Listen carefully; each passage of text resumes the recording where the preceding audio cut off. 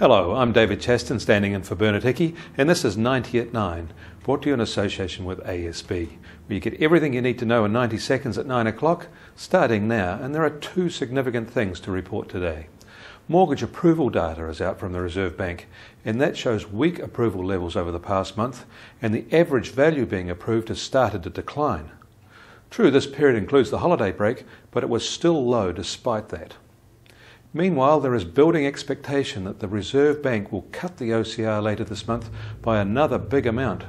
Those weak building consent numbers are not helping, and with the economy tanking, we need both fiscal and monetary easing, it seems. Westpac sees the OCR down to 2.5% by mid-year. Meanwhile, overnight, our currency dipped below 53 US cents. It is currently buying 54.2, and its weakness will worry many policymakers. The Dow's in the middle of another big losing session, taking another 3% loss so far today.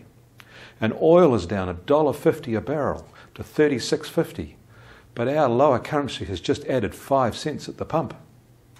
That was 90 seconds at 9 o'clock, brought to you in association with ASB.